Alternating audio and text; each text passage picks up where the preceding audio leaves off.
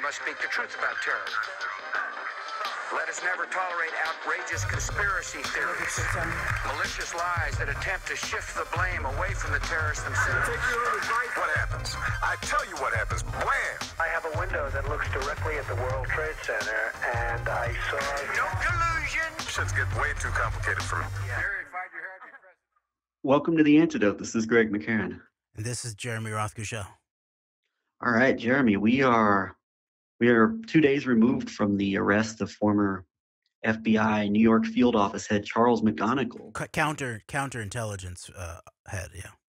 Counterintelligence head of the New York field office, Charles McGonigal, on charges from both the D.C. Attorney's Office and the District of Southern New York office. The one that's getting the most talk is the New York indictment, which is related to Oleg Deripaska and McGonigal and his interpreter, Sergei Shestakov, violating sanctions against Russia. And we're going to talk about some of the bigger picture surrounding this, as it's going to be, I think, a more reading-heavy, intensive episode, as we have Twitter threads, and we're going to get back into Seth Abramson's it's Proof of Conspiracy, correct? Correct. Surrounding more of a bigger picture surrounding this as it relates to, once again, just interconnecting it back into what we've been covering over the last several years, and countering some of the media narratives that are out there surrounding this arrest and what it may or may not mean. Yes, and obviously this is like right in the theme of the things we've been focused on a lot, actually, in just our last few episodes, in terms of the compromise of counterintelligence. And so this is obviously a very big deal, and everyone's trying to make their own framing of it.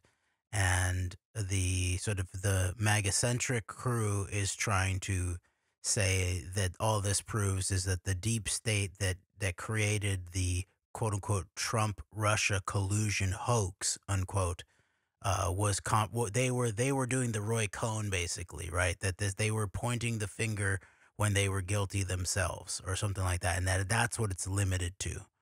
But what this actually points to is exactly what we've been saying for years and years and years and years, that what the actual issue with the 11/9 analysis, and specifically Trump-Russia analysis, is that the combination of government elements and combined with the media elements, and now that's maybe there's a focus on mainstream media and like the biggest establishment media, such as the New York Times, but it also has gone deeply into alternative media across the spectrum, that they were limiting the hangout. They were both limiting the depth and the width, the depth and the scope of exactly how this went down, as putting Trump into power, and the depth also and the scope of the reasons for it, which were not just to have an asset in the White House for policy reasons, although there was very obviously some of that. And that's where you can so blatantly see the Middle Eastern connection and the Netanyahu-Likud connection, but also the Russian connection, but also for these much larger narrative warfare, the escalation of culture war dynamics, and the way that it continues to play in terms of political chaos and political destabilization.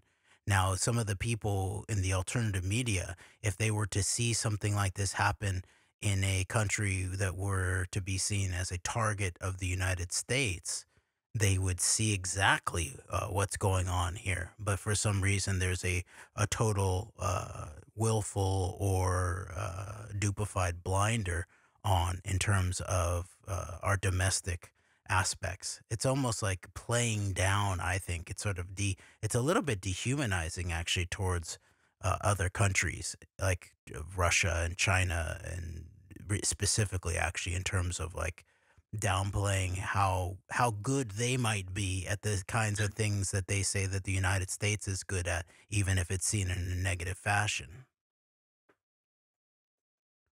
So we're gonna get into we're gonna first go into the reason what we're including this as part of our series, our longer series on the 11/9 cover up, because this is actually a bit of a breakthrough in both in terms of the legal aspects of it, but also in terms of the media and potential public understanding of how and why the Trump Russia investigation was compromised internally, and the location of this is crucial. And we'll go further into this down the road in terms of New York. Right, this is an epicenter. Remember where pointed out how Jordan Peterson had disclosed some of the history, the CV of Netanyahu when he interviewed him that almost no other interviewer had done with Netanyahu. I would just point to two main things. Well, maybe three main things. Is one, Netanyahu's background as the dawn of terrorism studies, maybe in the West, the key convener, the operative convener of the Jerusalem Conference in 1979, and then the author of books and the promoter of the terror war before it became officiated, especially after September 11th. So that's one piece that Peterson recognized his long-term authorship of this whole area of concern and studies. Secondly, his veteran status as a special forces operator in Israeli military, a Sayeret Matkal of reconnaissance forces, where Bibi even repeats the line of going behind enemy lines. And now when you see Bibi all over American media, you've got to wonder, what is does he consider the American media behind enemy lines too? And then thirdly, and this is crucial in terms of this story of a NYPD counterintelligence chief of the FBI, the office there being from New York, right? Is that Bibi in the 1980s, the bulk of it, right in the middle of were the most heated espionage moments, Iran Contra, the becoming clear to the U.S. counterintelligence establishment that there was a major problem at very high levels, very likely the loss of many intelligence sources during that time, the rise of Jonathan Pollard. And where was Bibi this whole time? Bibi was the representative to the UN. So he was hanging out in New York. He was doing that deal. Also, when he got to know the Trump family, and not too long after he'd had a working relationship with Mitt Romney at Bain Capital Boston Consulting Group. Very good point. All right, so this is deep into the 11/9 cover up here, and so we're gonna first read a thread from the academic and author Timothy Snyder about how he sees this Charles McGonigal indictments in relationship to what he's been tracking for years now, and then we'll move into some other stuff, including proof of conspiracy. All right.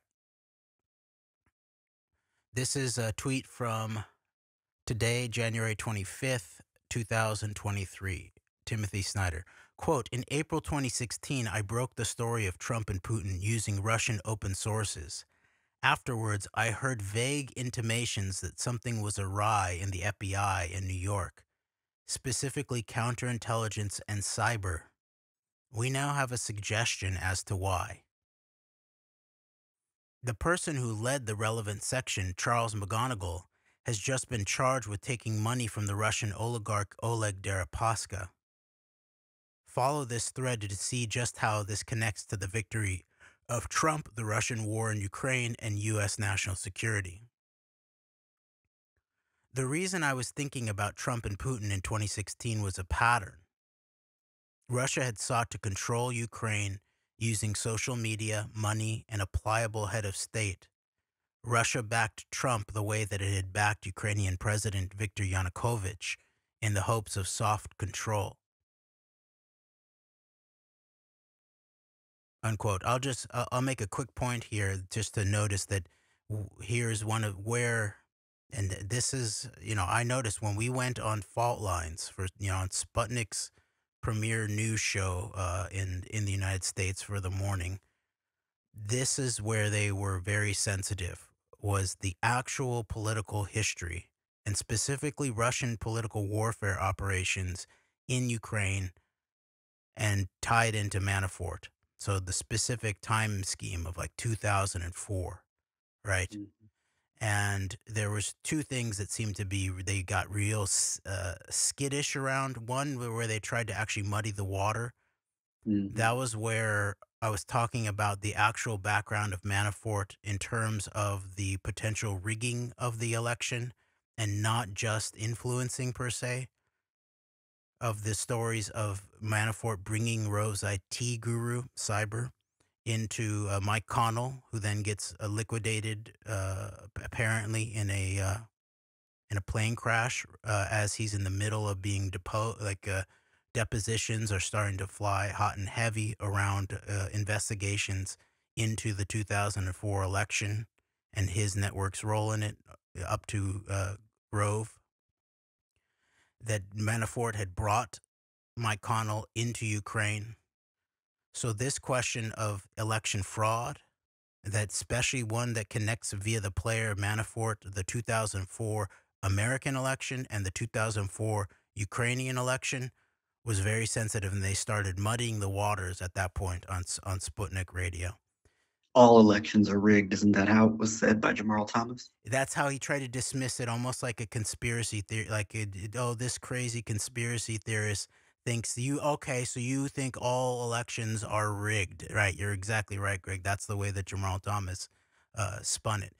Then, when I got into the question of kinetic warfare, that's the way I put it, and I pointed out that Yushchenko, the candidate that Manafort was working against the Russian sphere candidate Yanukovych, who he had apparently helped not only influence but potentially rig the Ukrainian 2004 election, that Yushchenko had been poisoned via an Agent Orange derivative, a dioxin derivative. That immediately that was like when Manila Chan, they seemed to just sort of like immediately put a stop to that, and we're not going to be talking about that. We're going to be talking about something different.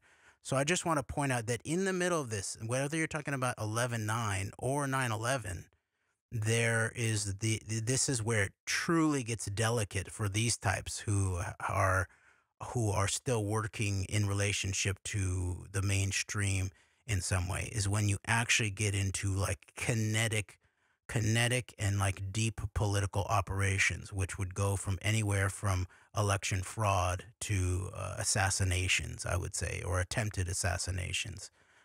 That's where things get dicey. But other than that, this is very well established background that people do not want to talk about. All right, back to Timothy Snyder. Quote, the reason I was thinking about Trump and Putin in 2016 was a pattern. Russia had sought to control Ukraine using social media, money, and a pliable head of state. Russia backed Trump the way that it had backed Ukrainian President Viktor Yanukovych in the hopes of soft control. Trump and Yanukovych were similar figures, interested in money and in power to make or shield money, and therefore vulnerable partners for Putin. They also shared a political advisor, Paul Manafort. He worked for Yanukovych from 2005 to 2015, taking over Trump's campaign in 2016. You might remember Manafort's ties to Russia from 2016. He and Jared Kushner and Donald Trump Jr. met with Russians in June 2016 in Trump Tower as the broker of the meeting called it, quote, the Russian government's support for Trump, unquote. And he references his book, Road to Unfreedom, page 237. Manafort had to resign as Trump's campaign manager in August 2016 when news broke that he had received $12.7 million in cash from Yanukovych. But these details are just minor elements of Manafort's dependence on Russia. Road to Unfreedom, page 235. Manafort worked for Deripaska, the same Russian oligarch to whom McGonigal is linked, between 2006 and 2009. Manafort's assignment was to soften up the U.S. for Russian influence.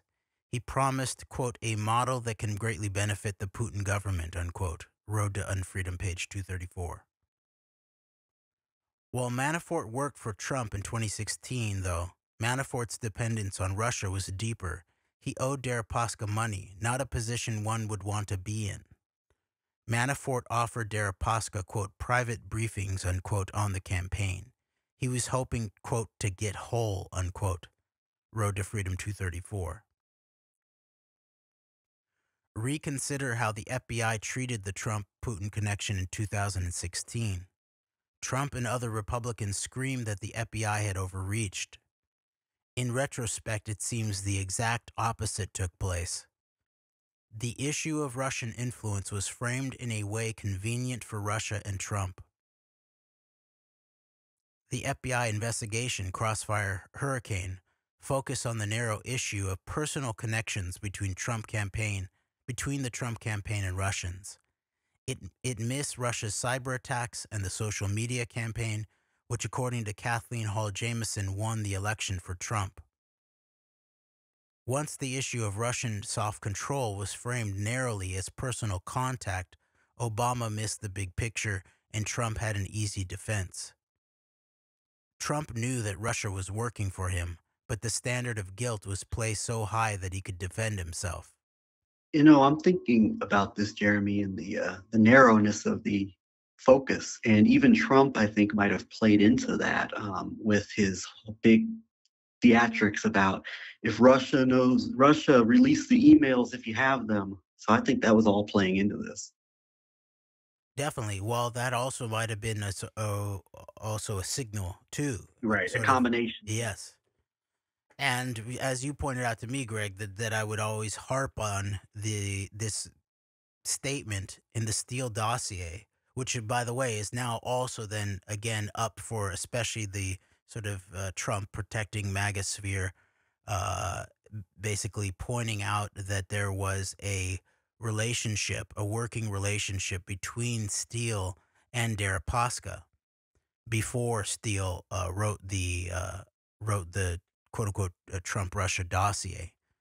But I mean, this is all speculative, but what it looks like to me is that Steele was working in relationship to people who he trusted in the U.S., including people in the FBI that he trusted, in relationship to trying to bring in Deripaska, turn Deripaska, influence Deripaska, get information in that way. And that's all the complexity of the question of that background will be very turned into some kind of monolithic scenario of these were all the deep state working against this outsider Trump and pointing the finger at him because they now have 4, or 3 fingers pointing back to themselves in relationship to Russia and these specific oligarchs and all of that. But as you pointed out to me, Greg, that this thing that I harp on about the Steele dossier is that it points out that the Trump campaign itself would be happy to have the focus on Russia in order to bait people away from looking at even deeper foreign entanglements and potential corruption and compromise, including China, and then he says also others. And so we think obviously the obvious one obviously is Israel and Netanyahu, and then there's the relationship that became with the Saudis and the Emiratis, obviously, but the others too. But then the Chinese are the ones that are frontally centered by Steele as who the Trump campaign would be happy to talk about Russia so that they don't have to talk about the Chinese connection. Remember this whole thing with like this actual Chinese bank account and all of that. That should be talked about again with the sort of the asking of the question of Biden and UPenn and Chinese investment, or as we've begun seeing too, the question of Daily Wire and Chinese investment in terms of the purchase of the Wilkes brothers frac tech, looking very much like a sort of like just maybe a two-stage compartmented purchase in the billions of dollars by high-level Chinese officials, basically. Then you begin to think about this whole China-Israel relationship, and then how that played into the 11/9 operation potentially. And so there is this question of Chinese influence that's sort of hanging in the background, that's usually obscured by these sort of fake hawks on it, such as a Ben Shapiro sometimes, right?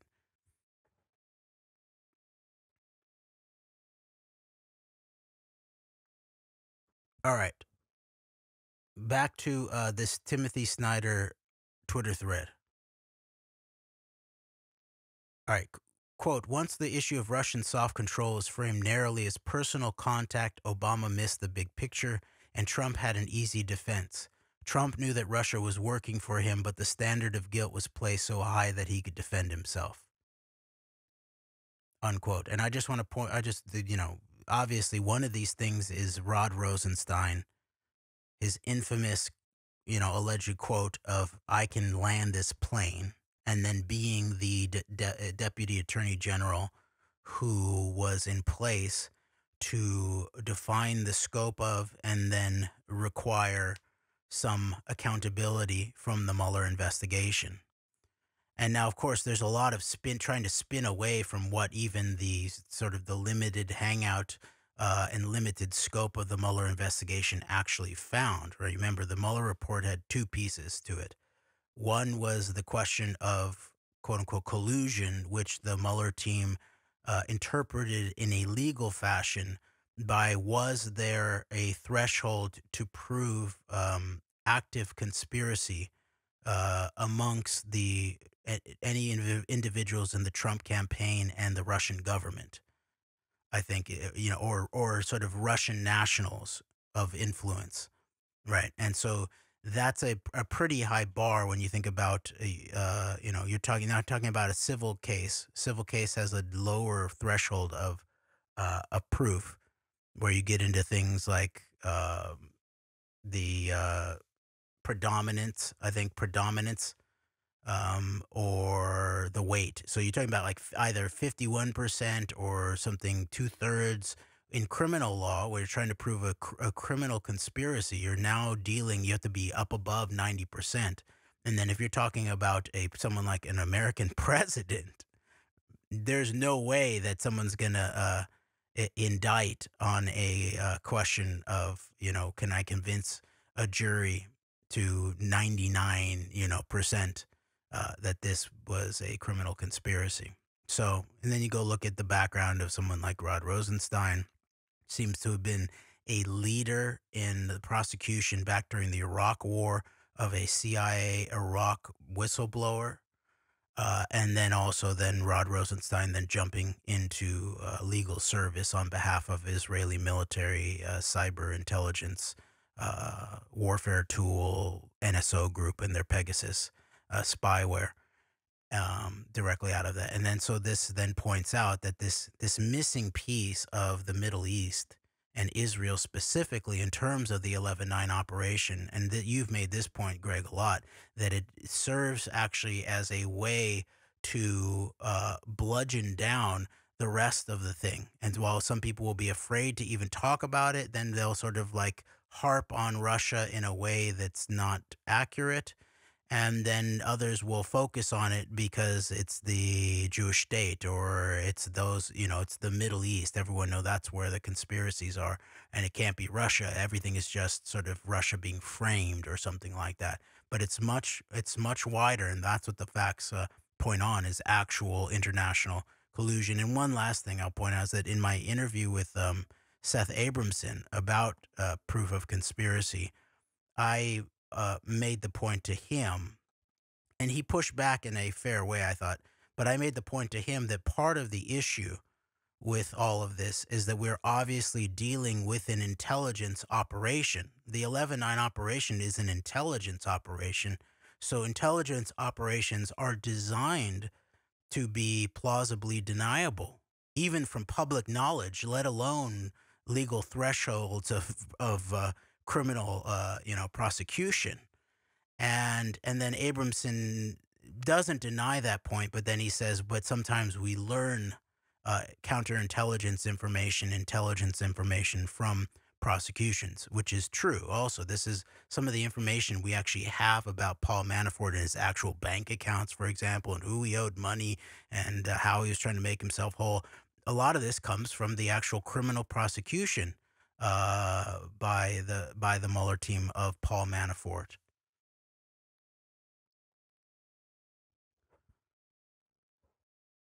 All right, back to this Twitter thread by Timothy Snyder. Quote, it is entirely inconceivable that McGonigal was unaware of Russia's 2016 cyber influence campaign on behalf of Trump. Even I was aware of it, and I had no expertise. It became one of the subjects of my book, Road to Unfreedom. The FBI did investigate cyber later and came to some correct conclusions, but this was after the election and missed the Russian influence operations entirely. That was an obvious counterintelligence issue. Why did the FBI take so long and miss the point? I had no personal connection to this, but will just repeat what informed people said at the time. This sort of thing was supposed to go through the FBI counterintelligence section in New York, where tips went to die. That is where McGonigal was in charge. The cyber element is what McGonigal should have been making everyone aware of in 2016. In 2016, McGonigal was chief of the FBI Cyber Counterintelligence Coordination Section. That October, he was put in charge of the Counterintelligence Division of the FBI's New York office. Unquote. By the way, remember that you remember this big New York Times story in the fall of 2016 time frame had this big old headline that said the FBI said that sees no something direct link between Trump campaign and Russia. Right, and that sort of put everything to bed to some extent for the people who would usually think, to look a little bit further. That's interesting. The FBI counterintelligence section where tips went to die.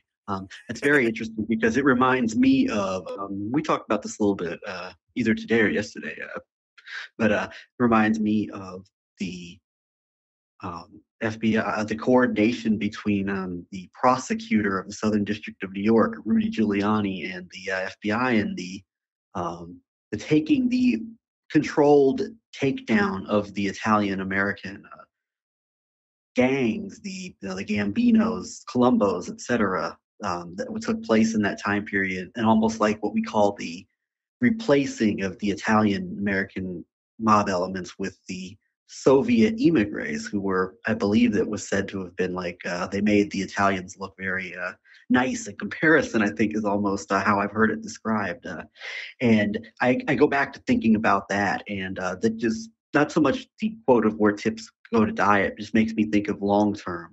We keep talking about the term collusion, but there's long term levels of influence and control mechanisms in place with these particular networks surrounding. I mean, of course, we talk ad nauseum about Giuliani, but just reminded me of the of a type of operation like that, of the coordination that would be at play between certain people put in certain positions to make this change in terms of the face of the international, multinational mob operations and all that would come with that, money laundering, et cetera, right in Trump's city of New York City. It just made me think about that again, just to reiterate that. Definitely. And the other thing that I was thinking about in relationship to that is that when we were talking in a recent episode about the Soviet spy via Czech intelligence who had been swapped out for Natan Sharansky. And the man who was in charge of the prosecution of this spy and his wife was Rudy Giuliani. And it was infamously known that the Justice Department and the FBI screwed up the case in certain ways. So they weren't able to actually convict as deeply, I think. but they conducted the investigation and the prosecution in a way that dirtied up the evidence fruit, right? The corrupt tree. I forget what they call it in legal doctrine, but like the way that via like a Fourth Amendment violation, that all evidence after that can be then thrown out the window. So this is some bit of proof positive toward what you're saying in terms of the actual background of Rudy Giuliani at a crucial time in terms of apparently mucking up counterintelligence cases that would not only involve something like the Russian mob, but it would actually involve Russian espionage. So that's something I thought about. The other one is that what we've talked about a lot before too, is that the New York Police Department is notoriously known as the probably the closest non-governmental or non-national level entity in the world to the Israeli security state. They probably, there's a massive like bulk there in terms of this, the deadly exchange in terms of policing and then remember police intelligence units in relationship to the Israeli security state. And then you just got to mention then this question of this is something that you harped on, Greg, was where was Giuliani in the run up to the 2016 election, I think it was, and he was doing a cyber conference in Israel. And then we reflected on the fact that was an interesting rhyming resonance and historically with where Giuliani's police chief was in the run up to the September 11th attacks in New York City, Bernard Kerik.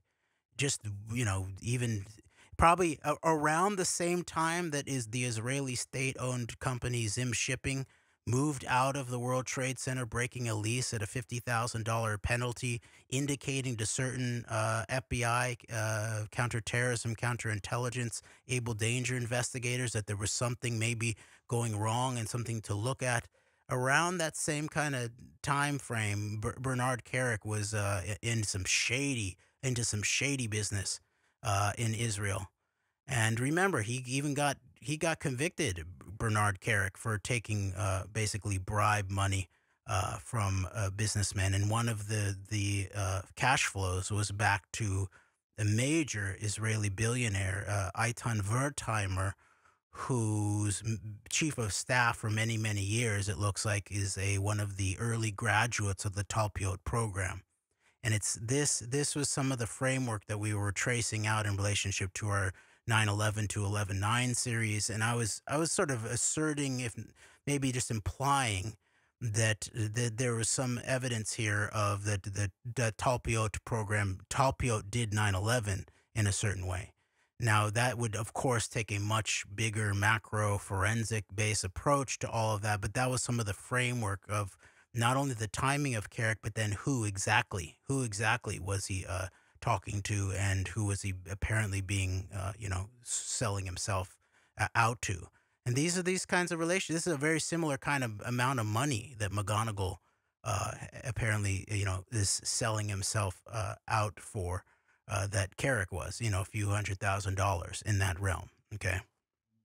That's a great point. Yeah. The Giuliani fancied himself. I don't think it was an official position, but he was almost as like an unofficial cyber czar for the incoming Trump administration in that late 2016, early 2017 time period. And I would also think, Jeremy, it's logical to think that the same network, Giuliani, going back to his time as the prosecutor for Southern District of New York, on to being the mayor of New York, with the obvious contacts both within the FBI, DOJ, and New York Police Department, that this would logically be the same extended network that Giuliani was so integral to, with the narrative around Ukraine that became the Hunter Biden laptop that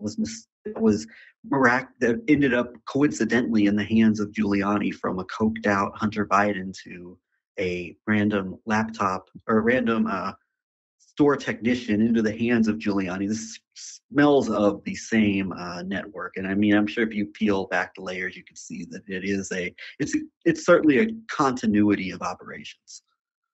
Definitely. And people might want to go back and listen to our antidote episode where we described Giuliani's trip to Ukraine, the networks that he was involved with there. And it was both in time and in context related to what had just been unveiled in relationship to the Kushner quote unquote peace plan for Palestine, or whatever they were calling it. So people might want to go back to that. Something was about gunboat diplomacy. I don't know. We'll find it and try to link to archive of that show to really get some of the more granular detail, because it hooks up to the whole background in Red Mafia, how the Russian mob invaded America. And so that, of course, that book then ends up with a focus on Mogilevich and the Israeli 1995 to Tel Aviv global Russian-Israeli mob meeting there, and some of those figures were directly tied into then Trump projects. I believe Trump Toronto being the one most directly tied to the 1995 Tel Aviv Mogilevich and more mob meeting. And then it also, there was ties into this Chabad network that's also not only does it dominate Russia, but it's also fairly dominant in Ukraine. And it was actually like a Jewish community foundation, or one of these sort of worldwide standard Jewish community organizations that this Chabadi sort of Russian crime associated oligarch, that one of the people that was brought Giuliani to Ukraine for his information session had started in Ukraine. So there's a lot of themes that keep coming back up here, and sources that deserve more attention. All right. Back to Timothy Snyder, a Twitter thread from January 25th, 2023. This is number 15. Quote, "We need to understand why the FBI failed in 2016 to address the essence of an ongoing Russian influence operation. The character of that operation suggests that it would have been the responsibility of an FBI section whose head is now accused of taking Russian money. Right after the McGonigal story broke, Kevin McCarthy ejected Adam Schiff from the House Intelligence Committee. Schiff is expert on Russian influence operations. It exhibits carelessness about national security to exclude him. It is downright suspicious to exclude him now." Unquote. I just want to point out that I sort of understand his point. People will say that, well, this was already going on. This was, the Freedom Caucus had gotten McCarthy to promise that he was going to eject these deep state Democrats from these commissions. It was sort of a part of it was payback for Marjorie Taylor Greene in a way, and part of it's payback for the January 6th committee. But Timothy Snyder says it's downright suspicious to exclude him now, meaning that, okay, after this, even let's say, like, according to MAGA, like, all right, Schiff is this overblown, or he's a fake expert on the Trump in Russia, you would think you would still want to have him on the table to get your experts to face him down or something like that. So that's what I think the larger point here, that it makes some sense to me. All right, number 17 of Timothy Snyder's Twitter thread. Quote, "Back in June 2016, Kevin McCarthy expressed his suspicion that Donald Trump was under Putin's influence. He and other Republican members concluded that the risk of an embarrassment to their party was more important than American security." Road to Unfreedom, page 255. I do wonder why Kevin McCarthy and Paul Ryan and Steve Scalise and whoever else was involved in that candid moment should be asked about that. As far as, like, until answers are received, should be asked about that. I think, pretty regularly, and they're never asked about that. And it was interesting. The two people who were named, let's remind people, were Donald Trump and then Congressman Dana Rohrabacher from California. And we've mentioned this before on the show, and I'm sure we'll mention it again. But let's go back to Dana Rohrabacher. Back in 2013, he told the story of in the early 90s in Washington D.C. him and friends, including the Scooter Libby, Dick Cheney's man in Early 90s, right? You're yes, saying this early is the 90s, which early would be 90s. So this is before Putin is ever become prime minister. right. This would be early 90s. There was not an exact time or date for this, but early 90s. This would have been in the fall of the Soviet Union, and then the coinciding with the beginning of the rise of the domestic culture war narrative and important relationships being, it looks like, put together between American evangelicals and post-Soviet Russia. But Rohrabacher and people who he describes as friends, including Cheney's chief of staff, Scooter Libby, who was jailed and then pardoned by Donald Trump, of course, among other people. I would like to know who all was there, but that Putin was in this game of flag football. And then Rohrabacher talks about drunkenly losing an arm wrestling match to Putin. But makes you wonder, two questions: who all was there, and also, was there anything else going on outside of Rohrabacher's innocent account of these events? So I mean, these things do not come without consequence. I mean, what seems even like, if you think that seems like a joke, Ryan and uh, McCarthy and Scalise, two of which, by the way, are in primary positions of leadership in the new GOP Congress, quote unquote leadership. Paul Ryan, of course, bowed out, and I guess he's gone to profit elsewhere. But it does, like, even outside of like this could be caught like some type of joke or something. I mean, when you look at not just Trump, but also the very, like, this history of Rohrabacher, like, it's not something to be taken as a joke. And people with serious interest in how we got to where we are now and issues of national security, et cetera, that come with it, should have more interest in this combination of this candid off mic conversation and this other history of Rohrabacher and his claims. Like, it should be taken way more seriously, and it's something we should hear more about than we do. Yeah, and I'm interested in just like the fact that Putin is in the United States in the early 90s meeting with eventually, consequential American officials. And I've never heard of Putin being in the country in the 90s other than this. So people can go and look and see if they can even find any other accounting of this.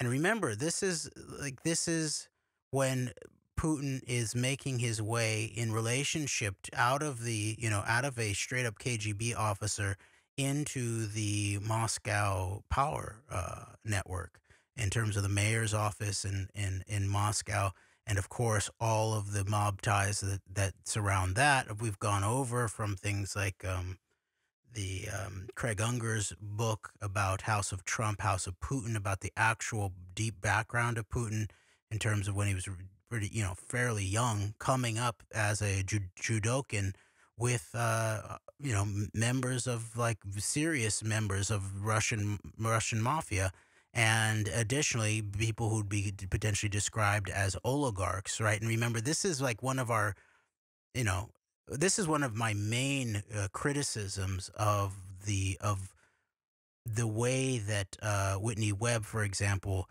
in her books about the Epstein Maxwell network and the deeper background there, that now a lot of it is good research material. It becomes like a textbook for a lot of the details surrounding a lot of this history that's important for understanding our time right now.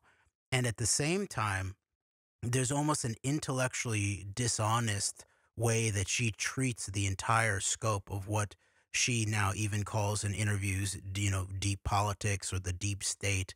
And it seems to be understanding of what we've been harping on in terms of Peter Dale Scott's definition of the deep state and of deep politics, and deep state as the intersection of the national security state, specifically clandestine operations, covert operations, black operations, and how it then relates. And in most of the time, you would think that it's the on top in the hierarchy, the way it manages a relationship and very likely you could say it's compromised by or something like that, its relationship with the underworld, organized crime, the black economy, transnational crime, syndicates, right?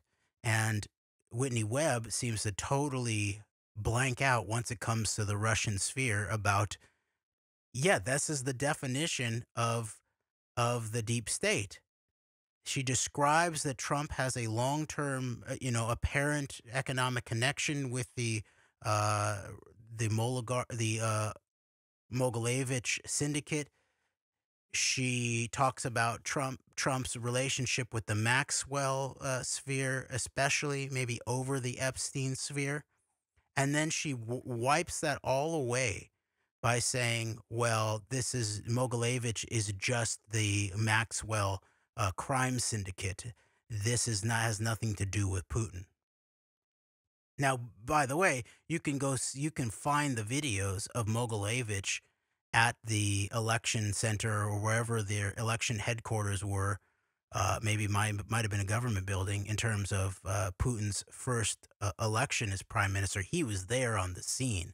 Now, there's a lot more to that, but just the framework of understanding that that the oligarchs, when we're talking about oligarchs and mob and organized crime, we're talking about in this fashion. We're talking about assets of a national security state, clandestine operations, influence operations, compromat, clandestine warfare, political influence operations. That, of course, there's always going to be cutouts. There's always going to be ways of exerting power in a way that there is plausible deniability, and ways that the resources can be spread out. Remember, this is exactly what Maxwell was doing in relationship to the Mogilevich syndicate. He was giving them he helped train up Mogilevich to the black economics, to how to financially globally rig billions of dollars of money laundering, because not only Mogilevich, but actually primarily Maxwell was involved with the head of the KGB in some of these operations, Kroichkov. And there's a whole bunch of history there in terms of all of that. So did that relationship with the deep state of Russia just go bye-bye in terms of Maxwell or Mogilevich? And what was Trump interacting with here? So this is sort of the thing with the oligarchs, right? That people that Whitney Webb's not helping with, at the very least, in terms of helping this alternative media. Much of what this information has been sort of suppressed from them on purpose. Much of it very largely just sort of organized Russian alternative media disinformation. A combination. I'll remind people of the difference between an asset and an agent, right? This is basically saying that McGonigal, the eventual head of counterintelligence at New York FBI field office, was an agent of Deripaska.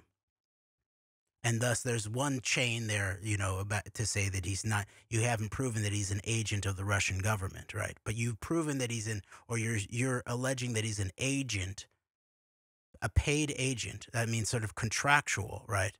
Of this key oligarch tied into all the aluminum wars. Remember, that's a crucial moment too in the development of the new state, the new face of the Russian state, and including the shaking out of the different organized crime networks.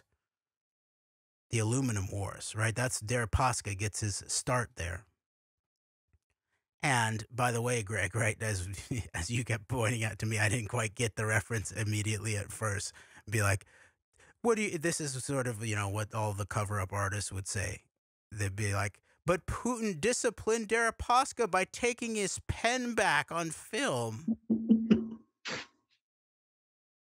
And so this is a good example, actually, of the way that, that public propaganda works, and the painting of people in certain ways to sort of appeal to whole sets of understanding or misunderstanding. But this is a main thing that needs to be understood. People would the same people that refuse, like people who say there are not even oligarchs in Russia, they would understand that oligarchs in the United States, that there's a relationship with the national security state. Just think of Jeff Bezos and Amazon Web Services relationship with the CIA. No one would ever say that any of these tech billionaires are not oligarchs who are potentially assets of some aspect of the U.S. national security state. They have a working relationship at the very least. The same kind of thing, but even more disciplined. That is the thing I'd say is that is truthful about the pen discipline moment of Putin and Deripaska, where he's disciplining the critical infrastructure Russian oligarchs to be better players, to be better national players, be more patriotic players in a way. And that's one part that I think is true, is that it was showing that that Deripaska was being disciplined by the Russian state. That's the deep state. There you go. Just understand that one instance, Whitney Webb, and then everything else flows from there in terms of understanding another country, another sphere's deep state as as independent investigators or dissidents or alternative researchers would understand our own uh, country. Yeah, it's and then you get the whole idea of when it's convenient to Radio Sputnik. I guess there are no deep states, at least when it comes to oligarch influence like Oleg Deripaska, according to Colleen Rowley on Fault Lines. This was all just the former FBI Rowley. This was all just there was no national interest at stake here. This was all for money and influence, and there was no type of national. But then again, if you put it the other way around, if it's somebody like say Bill Browder and his interest as it relates to Russia, then you better believe there's some type of nationalistic anti-Russian fervor involved there. But when it's somebody working on behalf of what appears to be Russian interest, then that can't be the case. Yep. Exactly. And then this is then you got to throw in, not only do you have agents, obviously Paul Manafort was an agent for Deripaska. He was just a guy who liked to wear ostrich suits and spend a lot of money. Yeah. Yeah. But then you also have assets, right? Because so then an asset could be turned into an agent, someone who's, doesn't even necessarily, the best asset is someone who doesn't even know that they're being used as an asset of influence, right? And so this then you can then begin to see the macro level scope of the power of disinformation and narrative warfare, because then you can have whole scopes of all of us like acting as information assets. And this is why getting the information as truthful as we can to figure out the truth of it and then rhetorically express it in a pattern of logic to sort of help make coherence appear in the midst of that. Because you pointed out, Greg, before we started recording, that there's something about this moment too where there's an amplification of confusion. It's almost like it's like part of the process here is people being thrown for a loop. And you got to remember that those are parts of like real long term Surkovian types. Vladimir Surkov, was that his name? Not Vladimir. Vladislav Surkov. Vladislav Surkov. Thank you, Greg. And that's the way that he would talk about it in terms of theater war, right? He was a theater major, so it's a political theater, and that's I made this connection with Richard Silverstein when I did an interview about this sort of interesting dynamic going on geopolitically in the Middle East in relationship to Russia, is that you're dealing with theaters of war and then political theater, right? So that's a word that's used for very specific reasons, right? That's why information warfare is a key piece of kinetic warfare or of a military war, right? And so the circle basically points towards that the purpose of this kind of like creating all kinds of controlled political agents and then assets who follow them and a diversity of apparent opinion and of political interests, but it's all being sort of developed by this, theater warfare guy on behalf of Putin's gray cardinal, right? Is that one of the main reasons is not even specific political policy. Now that's a simple way of doing it, right? You have like the Overton window, or you have a stalking horse sort of on the side, or you have a dog to beat or something, like these kinds of archetypes of different ways that someone can play a character for a very specific end. But in this Circovian political theater warfare dynamics, it's mainly about making people feel like there's no reality, that they can't know reality, and also that they can't trust anyone, and that no one is for real, and then ultimately that they can't trust themselves.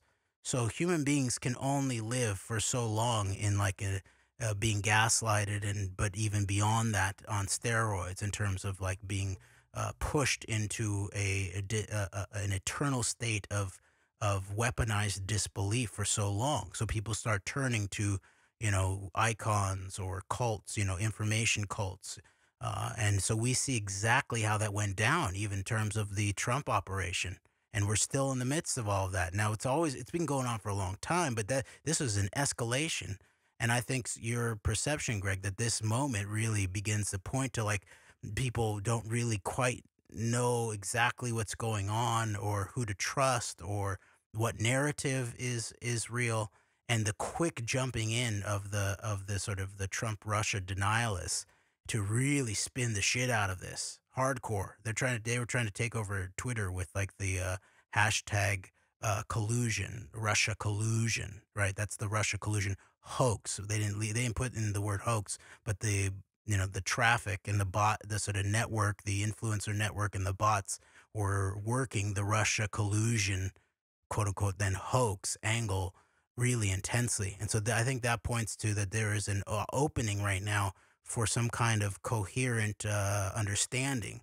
And that's why we're continuing to get back to this 11/9 a cover-up operation. And actually, Greg, was one of the earliest episodes that we did on this Trump 11/9 cover-up operation had to do with this incident that you just put a lot more context to, of McCarthy saying that there was two people who had Putin in his pocket, uh, that Putin had in his pocket, Trump and Rohrabacher. And there's a lot more surrounding that, and that's where we started in Proof of Conspiracy by Abramson. Actually, was fleshing out some of the context, even of that, of what was going on during that time, and the Middle East component of it. All right, here's Timothy Snyder finishing up.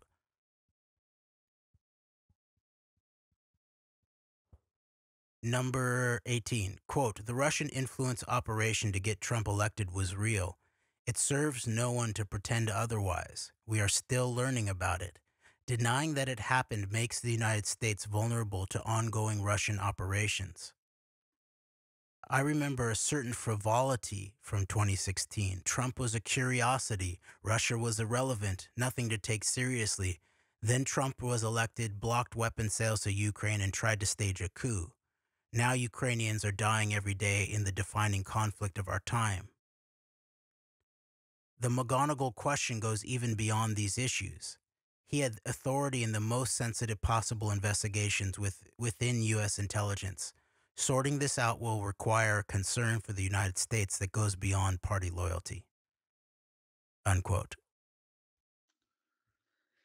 And that is the end of the thread. Jeremy, what sticks out to me there, it's just as I'm hearing and looking at this, Trump was elected, tried to stage a coup. It's so interesting that with hindsight, knowing what you know now that maybe we didn't know before, or maybe had a elementary understanding of before, all of that was just like, you look at the history and like what is known now and what was known then, that people either kept silent about and or were ignored or ridiculed by the what we by including types of people that we would consider the quote unquote alternative media, truther media, whatever you want to say, it's pretty much inevitable with hindsight that this would be the conclusion of installing somebody like Donald Trump as your president and in control of, as they say, the highest office in the land, the most powerful position in the world. Like,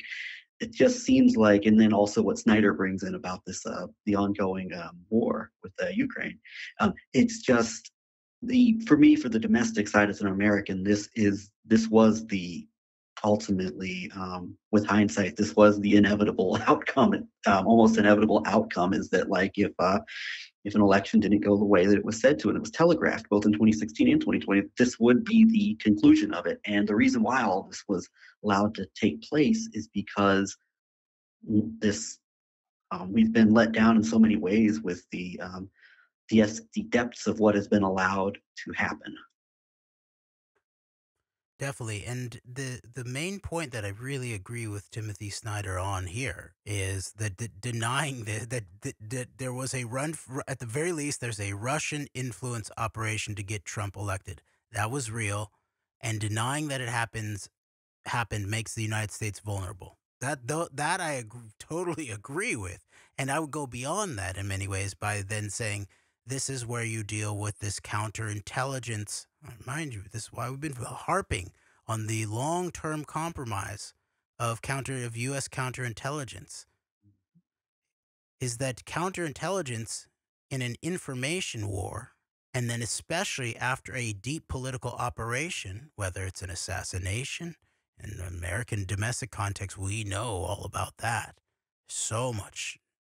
It can change their entire scope, not only of our national politics, but even of our national psychology, really, right? Or big terror events, 9/11, right? But then also then political warfare operations, like the 11/9 operation, or then I would say January 6th, that then the main component after the fact, the way that you secure it, after you've accomplished your military component, you've actually hit the target, either blown it up, killed them, or effectively installed somebody through elections into a office. Then you've already done your intelligence, which is the creation of a trail away from you, right? Or that might be the point of the operation. You might be trying to frame somebody, right? Or frame a group of people, or frame a nation or a religion, or that kind of scenario, or a political ideology. So you have your intelligence set up, and then it all comes down to counterintelligence after the fact, whether you're going to get caught for murder in the case of assassination, or you're going to get caught for terrorist bombing events in the case of something like 9/11, or you're going to get caught for major charges of corruption and espionage and election laws and financial trafficking laws and all that in the case of 11/9.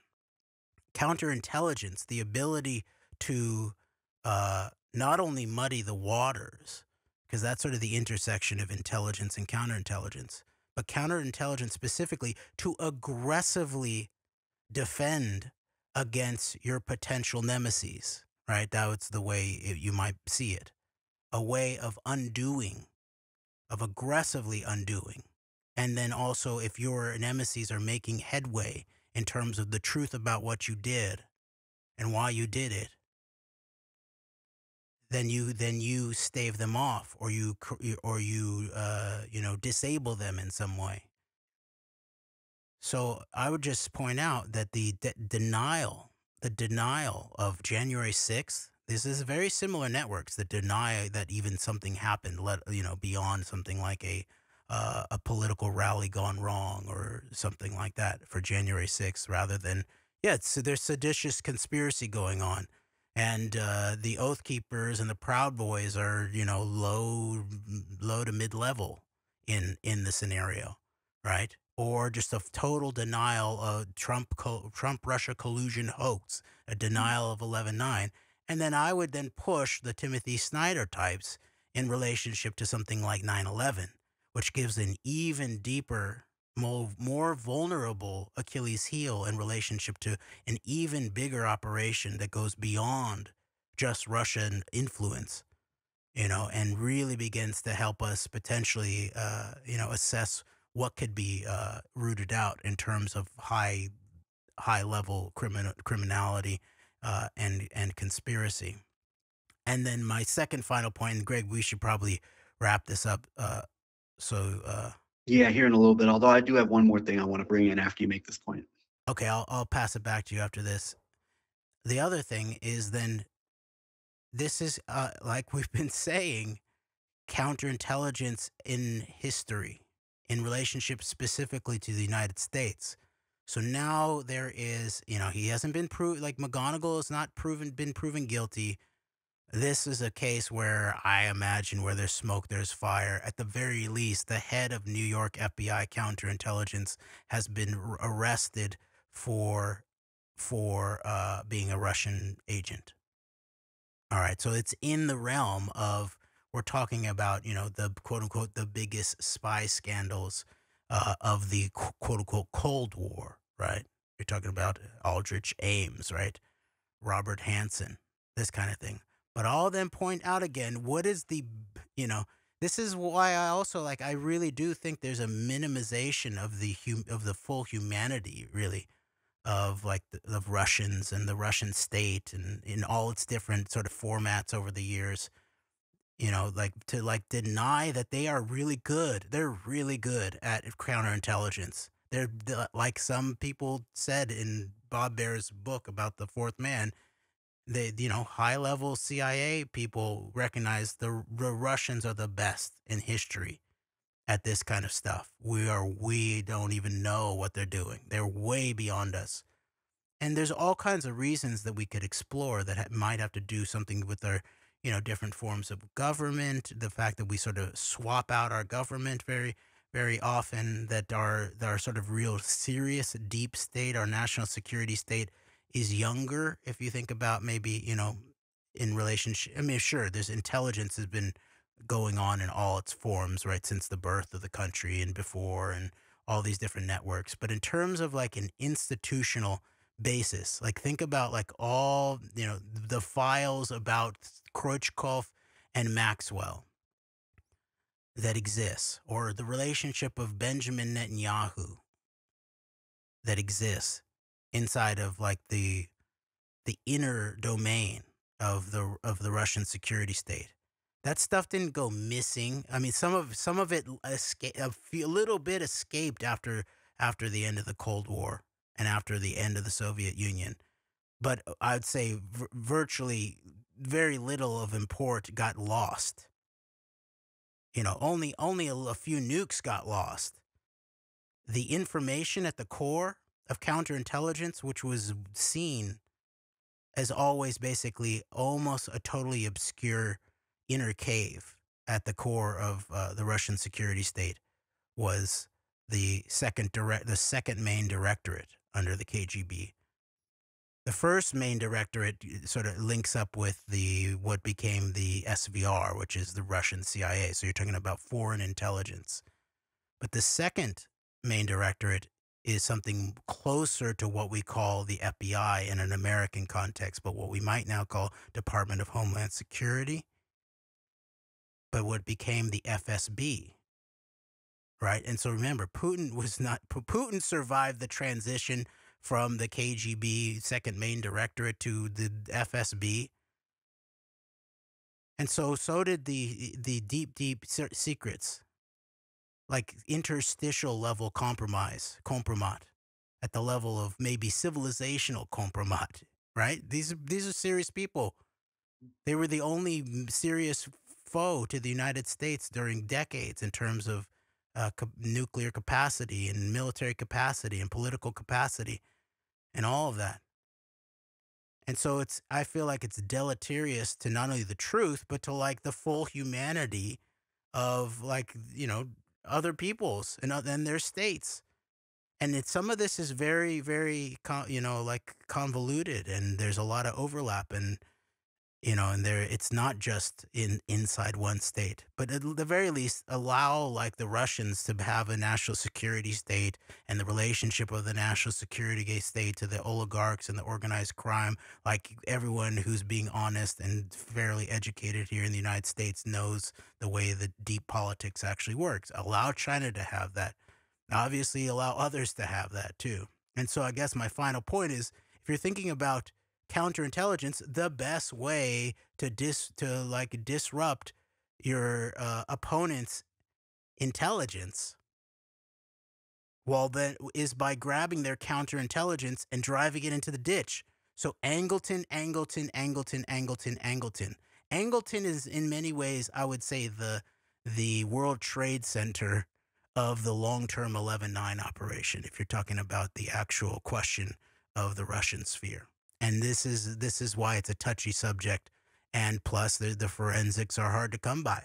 That's all been sort of done away with, destroyed, or sort of sealed up inside of the U.S. national security state and the few journalists who got any whiff of it.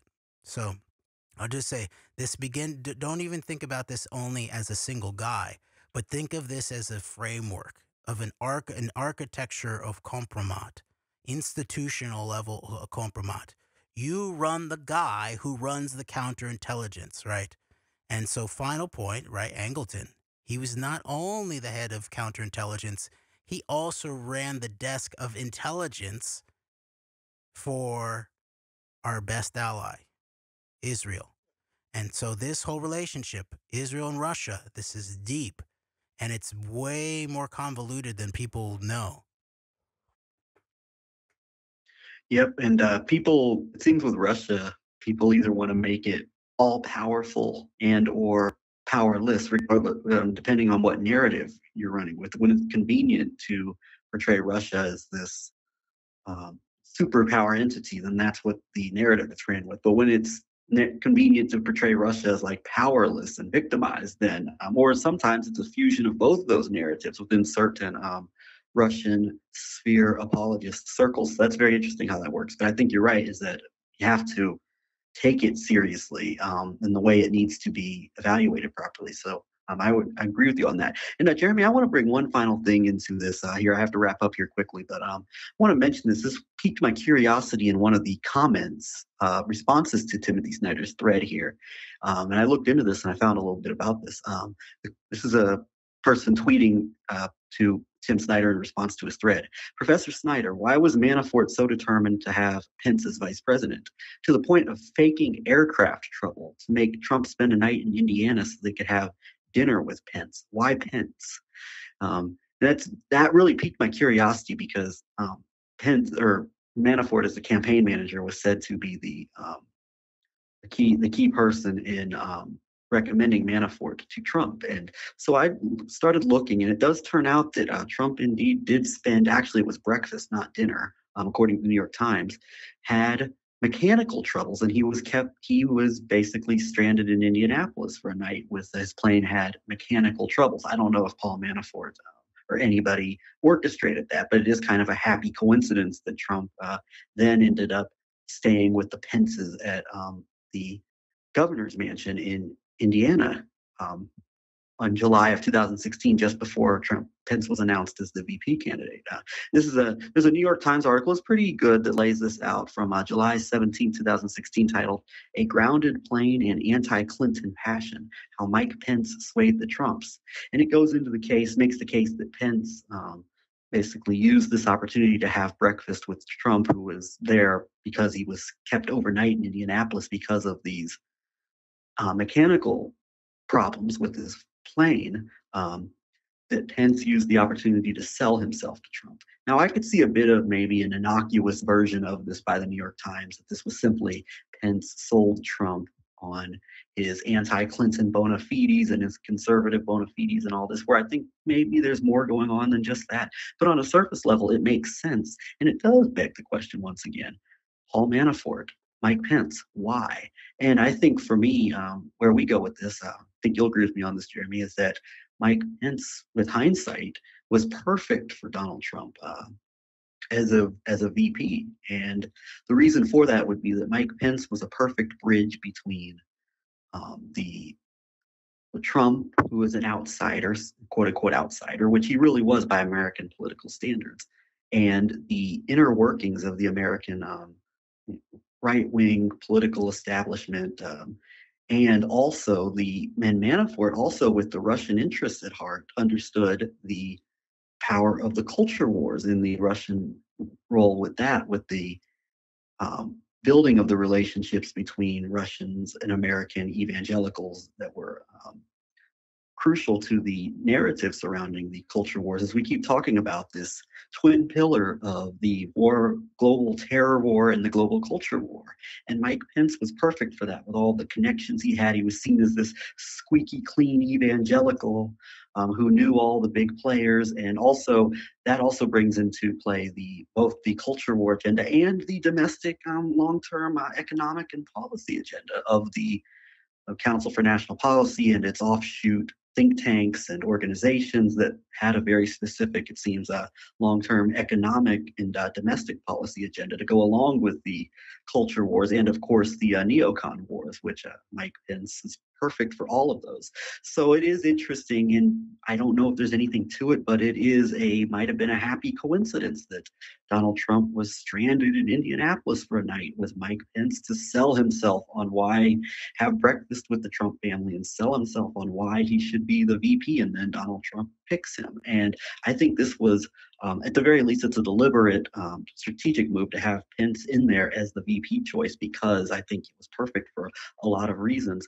And then the passing along of the torch from Paul Manafort directly into the domestic Council for National Policy interest, also combined with the foreign interests of Breitbart, Made in America, Conceived in Israel, of Steve Bannon coming on as the head of the campaign after Manafort stepped down because of the disclosure of payments to Yanukovych, interestingly enough. So this is very interesting. I did not know about these mechanical failures. I don't know if they mean anything, but it is coincidental at the very least, and it very well could have been something that was purposely prearranged to get the guy who Paul Manafort may have ultimately wanted on behalf of, I think, these Russian interests. I would say Mike Pence as this perfect candidate for, I believe, the reasons laid out here. But this is interesting, and I didn't know about this little story of the mechanical failures which led Trump to stay with Pence and perhaps be swayed in the direction of picking Mike Pence as his VP. But I would say this makes a lot of sense.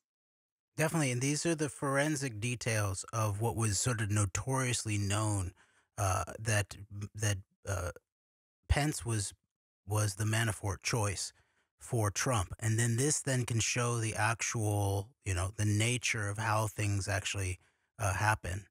And because of course like you're pointing out really well, Pence also delivered the bridge from Manafort, who was campaign manager when these kinds of choices were going down, and serving sort of a primarily his main money interest obviously was to make himself whole with most intensely Russian interests, right? And then after that gets exposed, and these kinds of decisions are already in the make, then the campaign gets shifted over to this Steve Bannon, which has this running the Death Star, Breitbart, obviously, made in America, conceived in Israel scenario, right? Which also, by the way, was the network then some of this Paul Manafort Russian sphere propaganda was run via then the Ministry of Strategic Affairs in Israel. It looks like we're straight into then Ben Shapiro at Breitbart, right?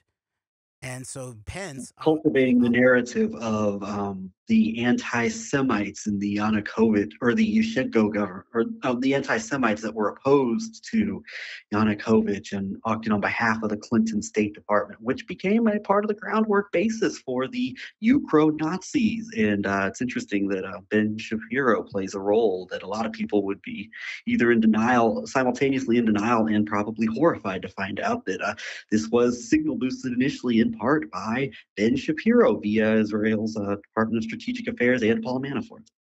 definitely. And I think your larger point is really crucial, which is that Pence was the perfect choice for the culture war dynamics, and maybe even, towards the core of the reasons for the longer term parts of the 11/9 operation and Trump specifically. And this background there with the network, the CNP networks, Council for National Policy Networks, maybe as the sort of most obvious in terms of the the CFR of the sort of right counter group of something like that is the way it begins to look, and it brings together these kinds of networks that will agree on the culture war from a religious dynamic in the kind of way that develops this much longer relationship between certain aspects of right-wing Christian evangelicals and specifically the political organization surrounding them and elements of the Russian sphere for decades on end. And so Pence is I agree, he sort of stabilizes the Trump ticket. He's an insider. He knows the way, but he also then smooths the bridge to this really deep culture war. And so my final point is that if you're fighting a culture war, if you're fighting the culture war, you are the culture. This is the way I say it. The culture war is something like a Surkovian psyop. It's as if Vladislav Surkov, was around a longer time ago and created the dynamics of long-term political warfare. So if you're fighting a culture war, which is a Surkovian psyop, no matter what side you think you're in on it, you are a dupe. You're a useful idiot of all the different elements, including domestic and quote unquote foreign elements that don't have your best interests in mind here in your own home, wherever it may be. So forget the culture war. Focus on politics. Let's actually get back to real politics, I call it real deep politique or deep realpolitik. And that then will then get us into things not only about deep problem sets, but also deep solution sets, of which there are many, and which there are ways, principle-based fashion to actually have a full spectrum political conversation. And I would then think an alliance, wherever we may be, where we're not on one side of some kind of domestic culture war. No one wins a domestic civil culture war. Yeah, and my last point to follow up on that will be that we see the dangers of this now with the escalation after 4 years of Trump and everything that's come along with it, and the aftermath and the attempted January 6th coup and all that's come with it. And now I think this is perfectly or almost perfectly summed up by Governor Ron DeSantis, the hopeful for maybe the MAGA that's ready to move on from Donald Trump. Florida is where woke comes to die, and this global international escalation of this. It's been going on for a couple decades now, but the escalation of it to the level it's at now, where you have a Ron DeSantis and all the questions surrounding him that are still unanswered, and the Marjorie Taylor Greene wing of the GOP coming into all of this power and influence with and then a bunch of unsettled questions there. Basically, it looks like it's the January 6th, the pro January 6th elements of the Republican House coming into power and with the influence and the sway now. And this is the fruits of this linking together, this unholy alliance, you might call it, of Trump and Pence. And the culture war is definitely this would not have happened. Other consequences would not have happened with all that we're seeing play out now, and just how escalated it's been, almost to, if we're not careful, almost to a point of no return in terms of the domestic undermining that's been done of like our stability and of things that could bring people together, common interests. And if this continues on unabated, then it will be a successful attempt to just irreparably split up and divide us as a society. And that is one of maybe the biggest overall domestic level achievement of this multinational operation to install Donald Trump and everything that came with it. Definitely. So maybe similarly as the New York FBI field office was where tips of massive international political influence operations went to die, then maybe to be more accurate in terms of the weaponization of the culture war, DeSantis's Florida is where Black American history comes to die, or it comes to be lynched, maybe. Mm. Or maybe DeSantis's Florida is where Palestinian human dignity comes to have a white phosphorus dropped on it. But hopefully, this Florida will just end up being the place where DeSantis's scummy political career goes to die. Indeed, and I can't think of a better way to finish it off than that. So we'll call it a show with that. All right. Thank you very much, Greg. And we'll dig back into proof of conspiracy in our next recording. Definitely. We'll finish the part of the chapter 4 that we didn't finish so far, and it will give really good, helpful, larger geopolitical context to this specific moment, actually. All right. Thank you, everybody. We appreciate you. Until next time, Antidote, we are out.